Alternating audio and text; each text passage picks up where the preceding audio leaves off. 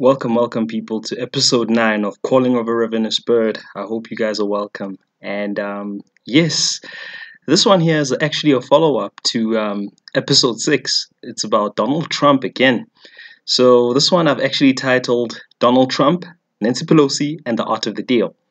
Now, listen to this. Now, this came after a revelation through a dream on Friday, the 19th of February 2021. So what happened was this. Okay, so let me just, without further ado, I'm just gonna get it out the way because there's just a few elements I just want to get out the way first. Of course, you guys already know I made that disclaimer on episode 6, and that's why if you have not checked that one out, I would advise you to check it out now before hearing this out so that you can check the continuous flow. And sometimes, when it comes to prophecies and things, because the messages are not exactly from me, they're from above, they're from God, So I'd like to say that, okay, because I do always check it out first before giving it out. That is it okay to give it out at this time? And this was a yes, this has to go out. And the main reason why I actually had to go out is that it just seems like maybe there's something that may need to be clarified from the beginning. But I don't know. I just get this vibe that you'll hear why. That maybe there's something that sort of may take a little bit of a weird turn. So, I don't know if it's the message that I gave. And hopefully I don't think it's really that. I just think that because there's so much confusion happening in the USA and I'll be honest, and this is why I need to make my disclaimer. Seeing President Biden and as Joe Biden as the president didn't seem right. And trust me, I'm the kind of person that I've been through this whole Jacob Zuma thing in South Africa, right?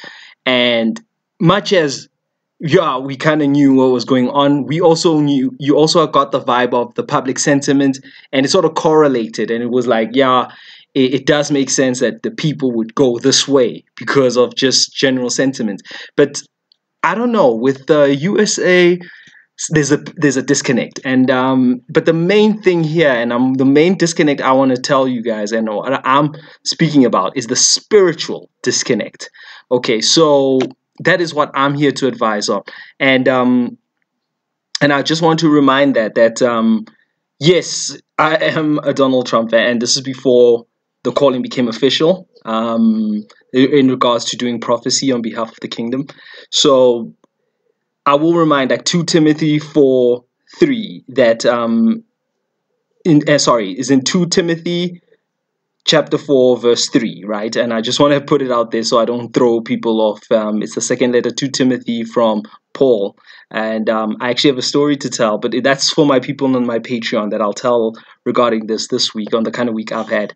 So 2 Timothy chapter 4 verse 3, where I'll say, once again, I'll remind that all prophecy should be unfiltered and will be of sound doctrine. So without further ado, I'm just going to get to the message itself and the dream in itself. And this is what happened. In the dream itself, Donald Trump was in an office corridor. Now, it looked like some office. He wasn't actually going into a particular office, but when there's a corridor leading to conjuncting offices. So he wasn't exactly making his way there. He was just kind of strolling around slowly, just pacing, really. And he does that. If you know anything about his habits, and he actually is a bit of a pacer. I guess as a Gemini thing, because I can also get like that, where I can just pace and just walk around doing nothing really sometimes.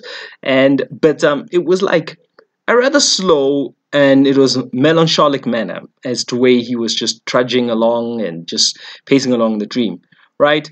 But while he was still in the hallways, right, and just out of the corner from nowhere came Nancy Pelosi.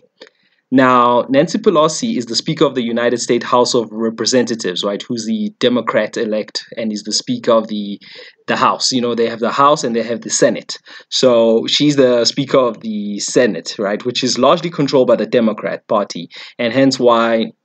Well, I'll get to that a little bit later, but let me get into the dream, sorry. So I just need to speak that part out.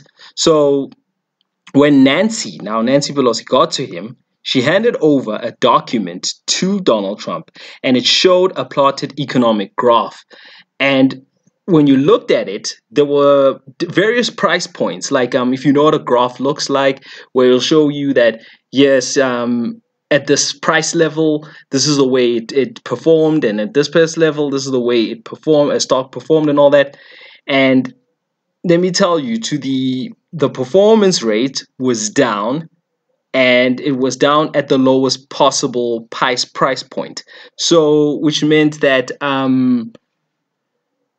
that basically they were handing over their leverage to Donald Trump. Okay, so in this document, it just showed a pure economic performance. Now, because it was economic indicators, so at that point, they sort of intervened and said, right, Trump, here it is. We're now ready. It was basically, there were no words said, but it was basically saying on the chart itself that we are now ready to sell, and Trump then looked at the chart, okay, and Nancy Pelosi was looking on, but rather reluctantly and quite pensively. So when she handed this over, so then Donald Trump looked at it, he smiled, and what he said was, we now have a deal. I just wanted what was best for everybody. That's what he said. And from there, now I should say, before that, while Donald Trump was pacing around, the corridor itself was quite not well lit, not well illuminated, I should say. And yeah, not well illuminated. And it was like just a poorly lit corridor. But at that point, when Donald Trump just said, we now have a deal, and I just wanted what was best for everybody, the the ambience in the room started like glowing, and there was a smile on Donald Trump, a huge smile on his face, and because now he got what he wanted at his price. And Nancy Pelosi just she kind of gave a wry smile, like she was like, okay, well, at least now it's out the way, and she can move on, and everything can come back, so, and everything can just move along speedily, because the main thing was about the economy in the USA just getting back up and starting over again, especially that we come from these lockdowns and everything.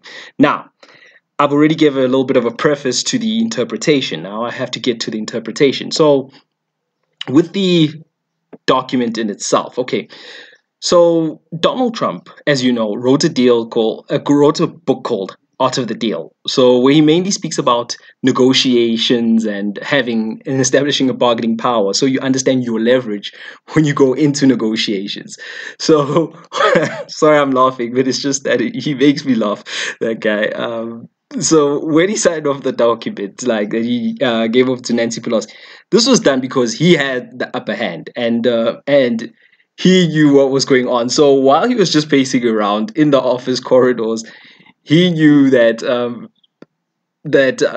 basically them railing the economy as the Democrats, because now the Democrats have Joe Biden in there and everybody else, would not be able to make the necessary decisions and manage the economy the way it needs to be managed so that there's a recovery. So when the economy went down, he knew that he'll get the reins again, and he would then be able to make America great again and continue, or should we say, keep America great, as per his last campaign of 2020. Okay, so now there's a few aspects here. So why would Nancy Pelosi, who was the first person who impeached Trump, because she was the Speaker of the National Assembly, or the House of Representatives there in the USA.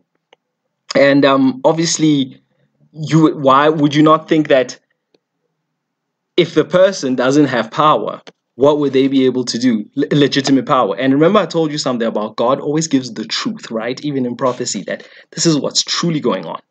So, and the fact is that here is the corridor, like of the dream, and it was poorly lit, and things were happening in the dark corners that people know nothing about. So this is what was happening in the dark. In other words, that this is what's happening in the dark, though many people are not so sure of it.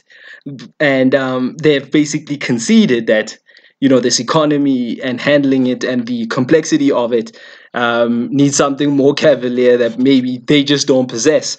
And And I guess they handed back over the initiative to Donald Trump. So yeah, again, it just leads to that question: if he's not the sitting president, like rightfully, if there was no quote unquote, um, I don't know, election, and am I allowed to say this on YouTube without getting banned or anything? Because I've seen people have just been sort of silenced on that. If there was no funny rigging of the elections or whatever it is, then why would Donald Trump still be recognized as the making the presidential decisions? Especially that we had Joe Biden who was signing off more than 40 executive orders, which is a record, by the way, an all-time record in recent weeks and in the first opening weeks from the day he got into the office, he was just signing off executive orders. Why now does Trump now have to rally back the economy? So yeah, something is definitely happening behind closed doors, and what I'm trying to say is that, and that is being done in a very clandestine manner, right? On one end, and if that's what's not what's happening, and the Democrats are not going to hand over back the initiative, well, I guess there's just going to be judgment. It's just going to come. That's all I will say, because this is what, like I said to you, the truth will come out, right? And from whenever it comes to prophecies from the prophets and all that, right? And then what will then happen is that if it doesn't play out, and if it doesn't play out, that means that a lie is being kept up to keep up an illusion, so to speak. So people must just always be mindful of the fact that, yes, yeah, just because Joe Biden became president didn't mean that it had to happen by a certain time. It's just that what people tend to do sometimes is that when when an anointed person, let's say an anointed servant of God, has to do something and has to take up his position, there are certain resistance will come from the enemy and also from human natures who are complicit to that, who'd want to keep up the illusion and keep up the lie that this is not happening, to keep everybody else in doubt. So guys, keep up the spirit and just keep the faith and just watch what happens. Keep an open mind. That's all I'm saying. And just keep the same energy. That's all I'm saying. Especially those people who are saying that there was nothing funny, there was nothing untowards, there was nothing particularly underhanded about this. I would say just watch your position. And anyway, just to conclude this, and I'll just like to refer back to scripture again, when basically Donald Trump made the deal and the room became illuminated again and he was given the reins to take over the economy. This is what I'll say to this regard. This was about Matthew 5:16, when Jesus spoke and he said, "In the same way, let your light shine before others, that they may see your good deeds and glorify your Father in heaven." Okay, so like I was saying, God is the light that will bring the truth to the fore.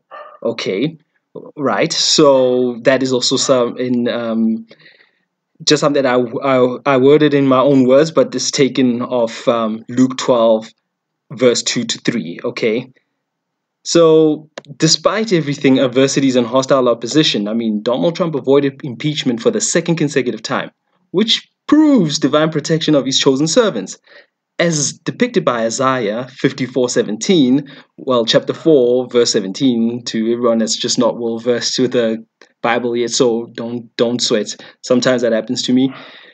"No weapon formed against you shall prosper, and every tongue which rises against you in judgment you shall condemn. This is the heritage of the servants of the Lord, and their righteousness is from me, says the Lord." We will now wait and see what happens in the United States, people. Anyway, guys, like I was saying, just watch out, because there are ongoing court procedures, especially these voting counties and state by state, they're watching the election. So there's so many of them happening all concurrently. But just watch, it'll accumulate, and it'll have a bit of a domino effect, the way I'm seeing it.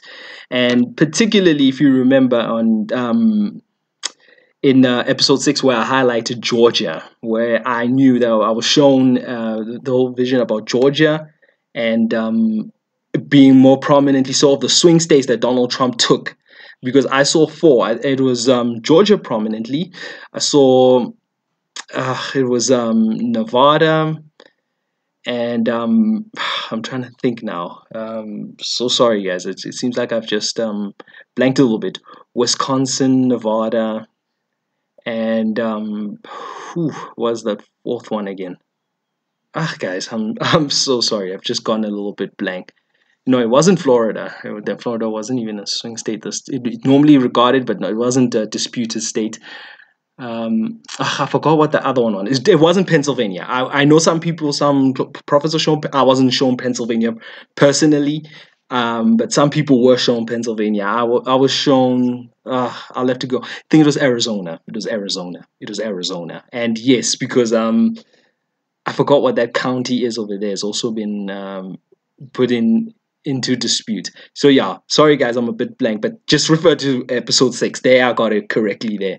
So I was just going off of memory. Anyway, guys, much love. I'll check you out in the next one. Peace. Bye bye.